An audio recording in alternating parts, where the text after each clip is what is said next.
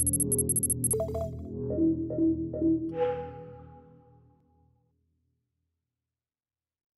you very much. So, trying to cover this title in about 30 minutes. It really is going to be a bit of a whistle-stop tour through there.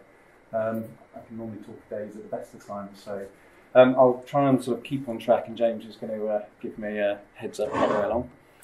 And I've come at this kind of basing it on Rod's overall theme for the day, which was, I think, I'm an adult and needs to just get me out of here. So it's trying to sort of cover for kind of all people in the room, not just specifically PEDS people. Quick declaration of interests, disclosure. I've been an APLS instructor for quite some time now. I'm also one of the core paediatric group. So as I say, some of this, I'm not wanting to try and teach you to suck eggs, because some of the stuff people in the room will already be quite comfortable with doing. It's just a slide I found there that's just teaching you to suck eggs. However, the prospect of meeting babies, children, particularly if they're not your own and they're unwell, can make people kind of a little bit scared. You know, it's like parenting for the first time. So the objectives I was going to try and cover was some of the common causes of cardiac arrest in children, touch a little bit on some of the differences in paediatrics when we're looking at basic life support and advanced life support, cover a few useful formulae that is commonly used amongst paediatrics and APLS, give some recognition to James and Hannah's work over the years, the Paediatric Anaesthesia Handbook, which is a fantastic resource. Both physical hard copies are in various paediatric areas, as well as it being available on the intranet and the NUH guidelines. Touch a little bit on some of the equipment that might differ slightly within paediatrics, including some vascular access, and then just go through a few algorithms at the end. As I say, it's a bit of a whistle-stop tour, so I'm not going to be able to cover everything, but that's what I'm going to try and achieve in the next few slides. So this one has been kindly borrowed and reproduced by ALSG from APLS. Some of the airway obstruction bits Sonia already touched on earlier in her airway lecture. And essentially in kids, we want to try and get these on the left-hand side of the slide. So, you know, when things first start to go wrong, we want to try and intervene to either halt or at least slow the progression of whatever is going on. If we end up on the right-hand side of the slide where we've actually already got either respiratory or circulatory failure and, or even worse, cardiac arrest, the outcomes are really not going to be good. So trying to pick things up on the left-hand side and treat as you're finding them. It's the same with adults, but some of the conditions may be just a little bit more sort of specific with paediatrics. People often get a bit worried about, oh God, what's the normal heart rate for a 1.2 years child? So we've got these great Pews charts. So they're used paper-based versions as well as on the iPod touches and things. And there are various age-specific categories, okay? So you don't need to be, you know, if you're called to run and see a child and things are not very well, thinking, oh God, what is the normal range and, you know, are they out of it? Because we've got these lovely colour-coded things that are sort of age-specific. So we are, as a trust, I think, changing over. I don't think we've quite changed. It's sometime in June, isn't it? We're going to the News 2, which is the adult early warning scoring systems. The Pews charts aren't changing. They're staying the same. So we've had these for a while. And they're great for that kind of colour coding, you know, green, not too bad, yellow getting worse, and red. So, you know, you'll be able to get a lot of information from that as to how abnormal the parameters are with a particular patient.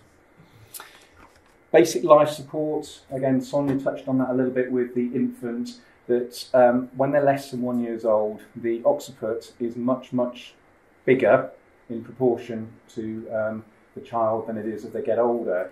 So when we're doing our opening airway manoeuvres, when we're first assessing a child, if they're an infant, we're going for just a neutral position, because the tendency is with a big occiput, you would overextend the neck. Once they're above about a year or two, then it's more the sniffing the morning air, provided there's no contraindication, you're worried about trauma. One of the key differences in paediatric basic life support, though, is giving 5 rescue breaths. going back to that slide that I showed earlier on, where we had respiratory failure and circulatory failure, both leading into cardiac arrest, usually it's more kind of respiratory side things or other things with a circulatory rather than, say, a primary cardiac event like an arrhythmia. So rescue breaths. And you don't keep going until you've got 5 good rescue breaths in. It's 5 rescue breaths at the beginning. Oropharyngeal airway, depending which life support course you've been on, there's sort of a multitude of different ways of measuring. The APLS way of measuring it is flange in the middle and then curved round. As you know, with adults, we have a range of OPAs available. You want to try and use the one that's kind of closest to the patient you've got in front. And we've got some very small ones that go right down.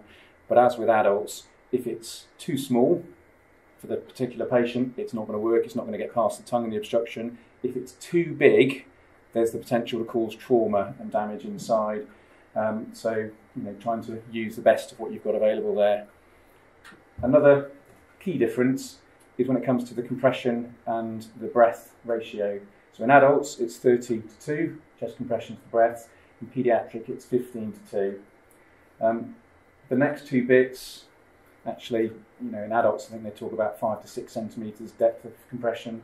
In paediatrics, they've just tried to say approximately 1/3 of the chest. So don't, be getting down at the side and trying to work out whether you're just marginally over 1/3 or it's a guide. Compression rate, again, it's the same as in adults, 100 to 120 per minute. Obviously, when you're giving some breath, there's going to be a slight interruption with that, but that's the rate you're going at. The bottom bit, you may want to consider the encircling technique. I couldn't find a baby to borrow, so I found a very small doll here. I'm not going to give it mouth to mouth. But when you've got a single rescuer there, what can be very useful is if you're at the side of the patient, you can do 2-fingered chest compressions and then giving your breaths. Once a second person comes along, actually you might find it easier for that person to do the encircling technique because it gets them ergonomically further away and then someone else can just concentrate on the head end. Again, whether as the child gets older, whether it's 1 hand or 2 hands, that's going to depend a little bit on the size of your own hands and the patient. But small babies, 2-fingered technique or the encircling one is quite useful, and you're using your fingers at the back to support. Thank you. Very similar once we get down to the bottom end and we're actually assessing the rhythm here. So again, we've talked about 5 rescue breaths, that's one of the differences. 15:2 chest compressions to ventilations. The other thing is in paediatrics, you do if you were out and about and you found a child, you'd do a minute's worth of that before you went and called for help, whereas in an adult, because it's likely to be a more primary cardiac cause, you want to get the AED, get on, check for the rhythm, you'd leave your adult patient, you'd run, call help. Here, shout for help, but do a minute's worth of BLS before then, if no one's arrived. If it's a small enough child, and you can pick them up, take them with you. If not, you have to leave them and go and phone. But otherwise, once we're getting onto the ALS bit, it's very similar to adults in the sense of shockable rhythm, VF pulseless VT, or non-shockable rhythm, asystole, PEA. So this is just broken it down into a little easier to see. Again, like in the adults, going through potentially reversible causes, 4 H's, 4 T's. So I'm not going to spell over that because that's the same from the adults. The drug doses, though, we do scale things down. So the adrenaline dose for an arrested child is 10 micrograms per kilogram given intravenously or intraosseously. I've got another slide, I'll talk about that in a bit, but it's 10 mics per kilo or 0.1 mil per kilo of our adult 1 in 10,000 adrenaline syringe. And again, you would be checking every 2 minutes and alternate cycles, you'd be giving your adrenaline. Whilst that's going on, this is the PEA algorithm, so there's no shocking going on. If you've not got your vascular access, you're getting that. If you're able to, you get on and secure the airway and carry on. On the shockable side, the VF pulseless VT algorithm, again, it's 3 shocks given every 2 minutes, but it's 4 joules per kilogram. The defibs that we've got, the life packs that were still in the trust around, I don't think we've changed over to the new ones that we've looked at. They don't go every single increment when you turn up the dial. So the teaching is it's 4 joules per kilogram, but you round up to the nearest next setting that's on the machine. So as you're going around here, good basic life support going on, 15 to 2, giving you shocks. As you're getting ready for your third shock, you want someone to have the adrenaline ready, and then you'd also consider giving amiodarone after that third shock, and that's 5 milligrams per kilogram. And again, that can go intraosseously or intravascularly. If you've got a cannula in, it doesn't matter. And again, in that time, you'll be trying to think of potential reversible causes as to how you got to that bit. So it's good old British June weather and Wimbledon's coming up. So this was just a little reminder about a mnemonic that it seems to be forever linked with APLS. APLS has never ever actually endorsed this mnemonic, but it's been taught for donkey's years. Previously it had a silent L. They very much distanced themselves from that when the Antipodeans complained.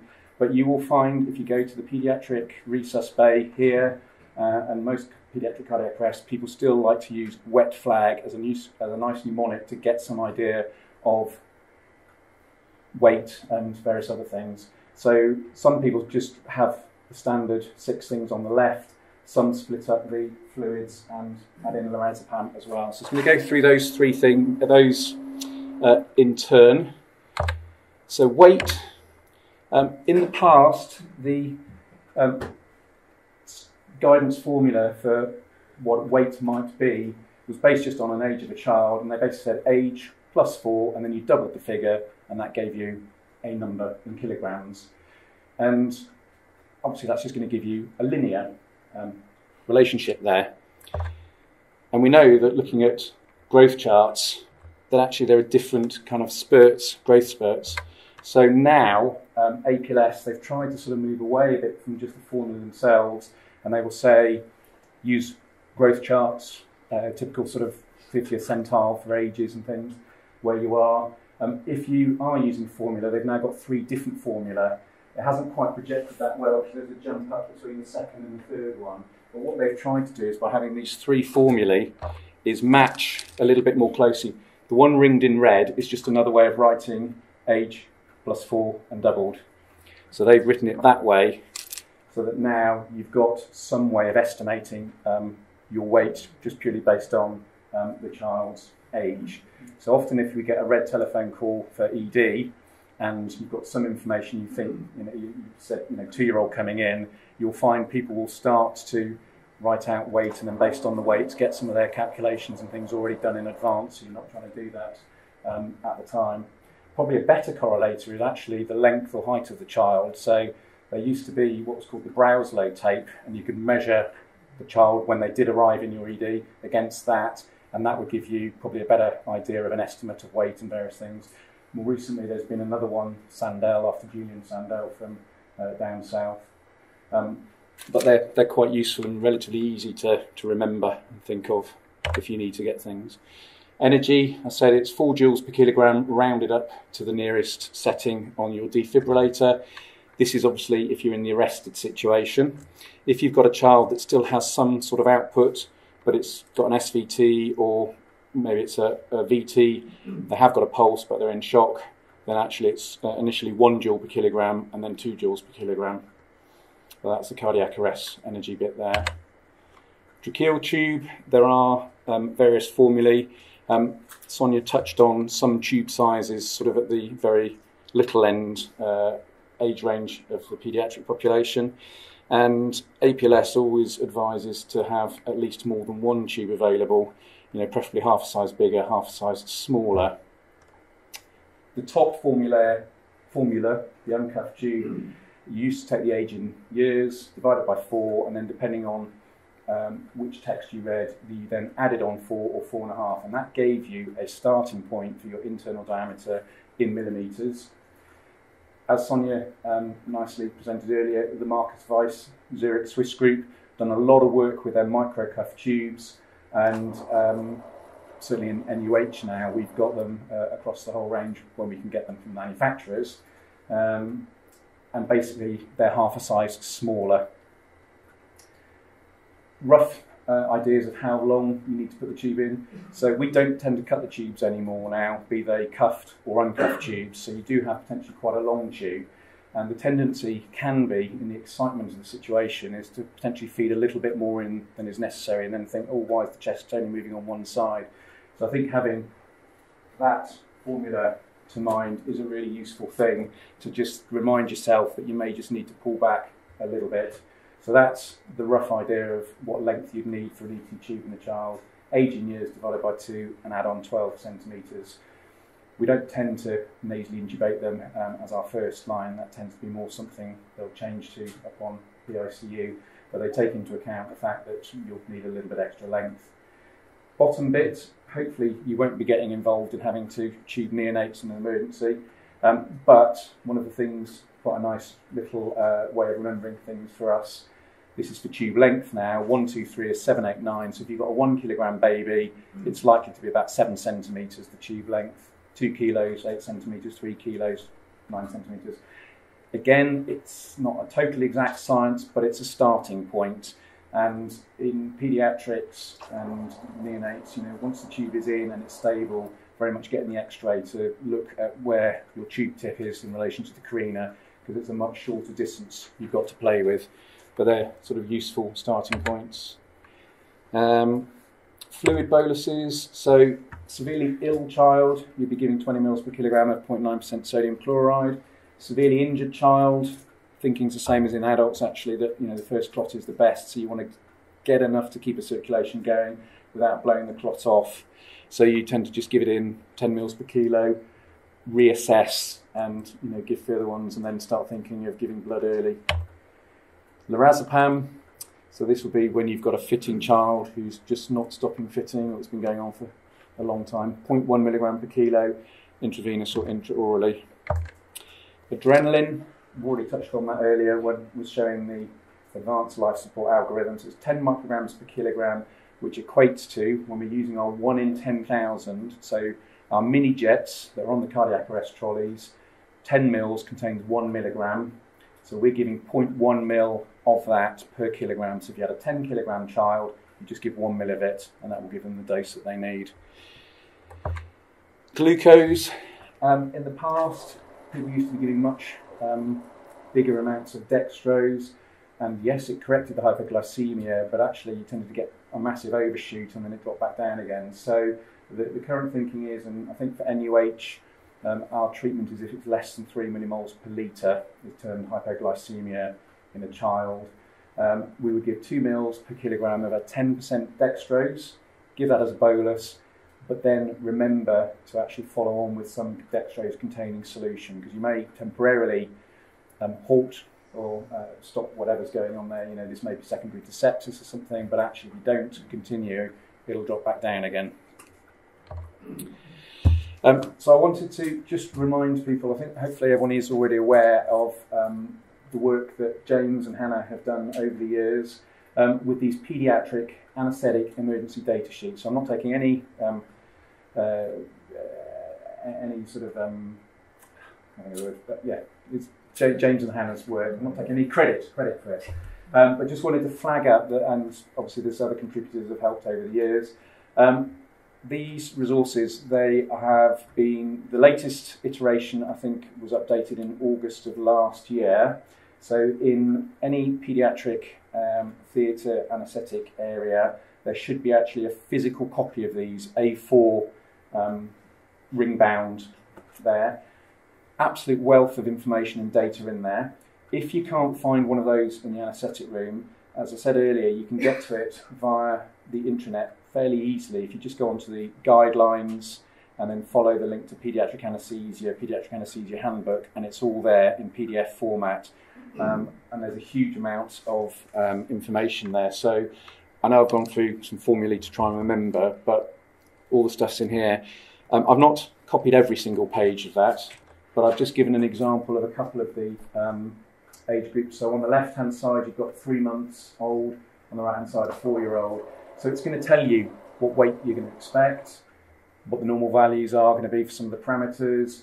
You're going to need to intubate, a cuff and uncuffed tube. You're needing to give adrenaline, amiodarone, dextrose. It's all there. The work's all been done for you. So fantastic resource.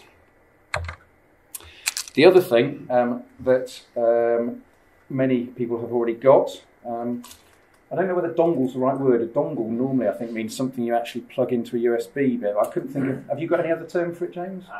No, so I'll put dongle in. I'll let you name it. Well, I've put dongle in inverted commas.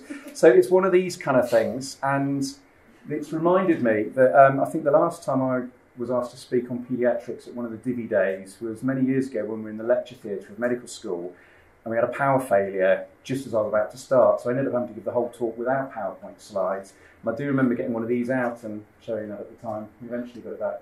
But these paediatric anaesthetic drug dosing guides, again, it's like a little mini summary of some of the stuff that's in the PEDS cards handbook. And it comes out and goes back in. It's wonderful. So there's a couple of slides here just of what they are. Those are my youngest son's thumbs, so he's probably going to get something for that later.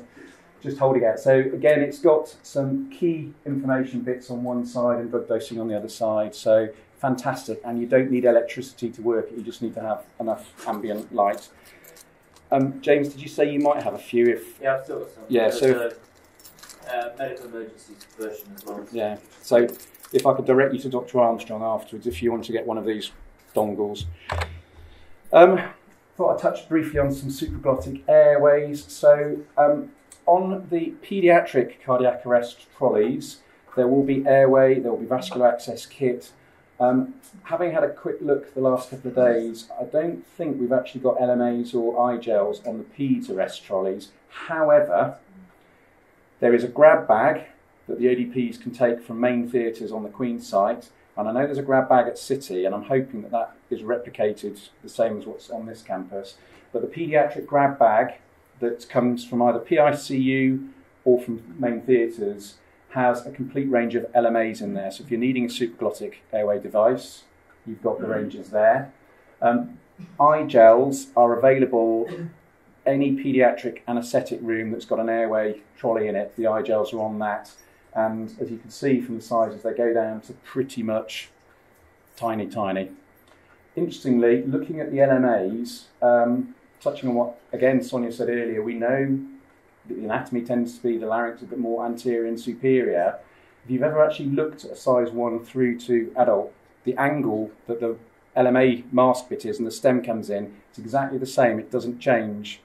So I'm always a little bit more dubious of using the very small size 1.5, 1 LMAs, thinking it may not just fit as well. So just to keep that in mind, it may be what is your lifesaver, but just keep it in mind that it may not be sitting quite as snugly as a slightly older child. The eye gels tend to just sit and mould a bit easier. So as I say, they are available, so if you're in an arrest situation and someone hasn't got a grab bag, get an ODP to bring the grab bag. And the other thing to say, I'm not sure if Craig's come back here now, he thought I was going to be dissing PICU, but if there's a paediatric arrest, you will almost certainly get people from PICU as well arriving, so you shouldn't be on your own, so you should have paediatricians, PICU doctors, nurses as well as the bags. Bless you. Picture of a couple of endotracheal tubes. So the one on the left-hand side is the Portex blue line, that's the uncuffed tube, which we still will use in some of the very small neonates because we've got a 2.5, 3 and a 3.5. They do need a stilette for that. The smallest size microcuff tube, and on the right here, this is a microcuff tube. This is the one that Marcus Weiss et al. Did all their work on, making sure that it's kind of a low pressure cuff. It's quite distal. It goes down to a size 3, which is essentially from about a 3 kilo baby upwards. Not all paediatric cuff tubes are the same. And we've had some issues with manufacturing where we've had to try and source an alternative. So I think at the moment we're on Parker thin cuff, but there's a multitude of other different cuff tubes out there. So don't necessarily think they function and work the same. It's the actual micro cuff is part of the trade name, but I think a lot of people just use the term micro cuff as a paediatric cuff tube, which is not true. It was initially manufactured by Kimberly Clark, and I think it's Halyard now. Laryngoscope blades, again, trying not to overlap too much with what Sonia had said, but the top picture is of a Macintosh blade, size 2. The bottom one is a Cardiff Pro blade, seen from 2 different profiles. And this was sort of originated from the Cardiff group, who basically wanted to try and get the benefits of a straight blade whilst also making it a bit easier if people aren't that familiar, that experienced, or only occasional users. So here you've got a Miller blade at the top and the Cardiff Pro at the bottom. So you can see with the Miller blade, it's got the straight blade, so it can be helpful for lifting up that bigger floppy epiglottis. But with that curved shape, you've not got an awful lot of room kind of in the mouth and things there. Whereas the Cardiff blade, they've gone for that Z profile to make things a bit more roomy. And also, what they've done is by keeping the first proximal 6 centimetres straight and then just a little bit of an angulation at the top there, the idea is that you should always be able to see what you're wanting in sight without it being lost around the curve of the blade. So for people that aren't doing this regularly, probably the Cardiff Pro blade is a good in-between kind of blade to go for. One of the key things to remember though is whatever you're using to intubate, you need to have something that's long enough to get to where you want to do. Okay, I've got 5 minutes left. Okay, I'm going to speed up a little bit then. You don't need to use all of the blades, you just, as long as you can get the tip into where you want. So this picture, the top one is showing the Cardiff blade, and because of the nature of that little curve at the end of it, the idea is that it's probably going to be sitting in the vallecula, so even though you're using a straight blade, with that angulation and lifting up, you're more likely to get a view of it, so it's sort of hybrid between straight and curved. Intraosseous needles, we've had these in the trust for some time now. There's 3 different sizes, and really you need to sort of be gauged on the weight size of your patient. The pink ones are only 15 millimetres long, so even if you've got a small baby, if it's quite chubby, you may find that that's not actually long enough. You may need the blue one. Just remembering that if you put an IO needle into a child, or they've got one in, it's not MRI compatible. Hopefully people wouldn't be pressing for an MRI straight away after you've successfully stabilised the child. We use these short-handled current drivers, and what can be very useful, common sites for using them in children, is proximal tibia, so feeling the anterior tibial tuberosity and just coming down and inside. People have sort of said big toe IO, so you're going inside. And again, that can be really useful because when you've got a small child and stuff going on, if people are doing stuff at the airway, you can get access to the legs, so it's easy to work around a smaller person. Whereas if you're trying to go in at humerus and they're all doing stuff up there, obviously if they've got broken legs, trauma, the legs are not an option, but that's not that common in children. Briefly touching on trauma, same principles, so it's catastrophic hemorrhage, ABC. There is just some of the dosaging, so again, things have been scaled down. So if you're giving tranexamic acid, it's 50 milligrams per kilo, followed by an infusion. Blood products, in massive hemorrhage, some guidance there. Transfusion targets are probably not dissimilar to what we're aiming for in adults.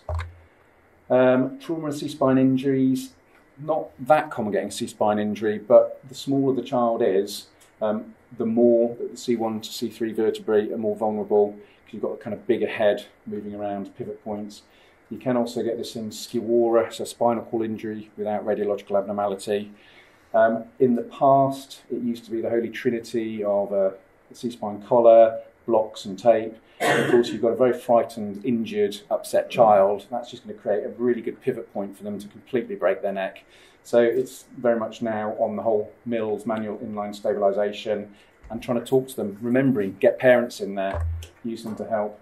Hypothermia, it's the same actually as in adults. That's scrat from Ice Age, if anyone's wondering who's got cold there. So again, if it's below 30 degrees centigrade, then it's a maximum of 3 shocks until you're above that temperature and no inotropes. Then when you're between 30 and 35 degrees, you can start shocking again, and you double the time interval. So instead of it being 4 minutes every other cycle, it's every 4th cycle, i.e. 8 minutes. And again, you need to be warm to be able to call it. Convulsing child, we do tend to get these quite commonly from fever, so the febrile convulsions can be really pretty scary. Obviously there's other things that can be causing it as well, so not to forget infection or hypoxia. Thankfully, mortality with convulsing children tends to be lower than adults. It's a busy slide, but it's now getting me on to sort of the last part. So we touched on lorazepam earlier as one of the drugs for a convulsing child. Before that, you'd be giving buccal midazolam if you've not got your vascular access. Okay, this is one of the pages from those PEDS cards, the PEDS handbook. It's quite busy, so I'm not going to go through all of it, but it's just to let you know that it is there. And your key first drug that you're going to be giving intravascularly is the lorazepam, 0.1 milligram per kilogram. There's a whole host of algorithms in there for anaesthetic and medical emergencies. So septic shock, what's really quite useful there, again, you shouldn't be on your own. There should be hopefully paediatricians for the ICU there as well. But that bottom bit, partway down on the left-hand side there, IV antibiotic therapy, depending on the age of the baby and the child, they're more prone to different infections. So that's why the microbiology is sort of targeting the most likely organisms by age there. Asthma can be pretty scary. So back-to-back nebs, it's just got the doses there, some of the IV infusions. Again, you shouldn't be on your own with that. I'm getting the T signal for time now, so down to about the last few slides. I think emergency front of neck access kind of was brought up earlier. I think there was a question from the back there. So in the past, it's always caused a lot. Well, it causes a lot of consternation, I think, anyway, in any patient, and even more so when it's a small child. And the whole needle cricothyroid bit is very hard to find. So we've refined our bit. So this is in the latest iteration. Was this the first time it's appeared? So I just need to check, but I'm not sure whether this has made it onto the intranet NUH guidelines yet. I think that may be the 2006 one. So the printed out copies that are in the various areas have now got this in. And essentially, we have tried to keep things simple and follow what we're doing for adult practice. So that top bit, scalpel, size 10 blade, basically if they're older than 8 years, use a size 5 tube, cuff tube. If they're less than 8 years, use a size 3 tube. And again, this middle bit here is really, I think, quite helpful, because if you can't feel the cricothyroid membrane, it's not palpable, then basically you're making a big long incision below the thyroid cartilage and just trying to get in there with fingers. Okay, someone asked me earlier, what do you do? And I said, well, pray, but also probably it's a last-ditch attempt, if you're in this situation. So trying to intervene before you've got to this bit, again, getting ENT and various other people around. So block tracheostomy as well. So it's a stepwise thing of doing that. I'm not sure whether we've, with our ENT colleagues, quite got to the point yet where we've got the things above the heads of the beds for the tracheostomies. They're around. They're around. ICU and HTU, they are. Good. I don't know about the wards. Yeah. So it was a national tracheostomy project where they were trying to, anyone with a new tracheostomy put in, having a nice poster thing stuck above the bed, so it was very clear what they'd got in, when it went in, indications, etc. And on the back of it, there would be a flow algorithm of what to do if it was blocked. So it's worth having a look at that and just following it through to try and make some sense of what could be a scary situation. And that's it for questions now. Are there any questions at all at the moment?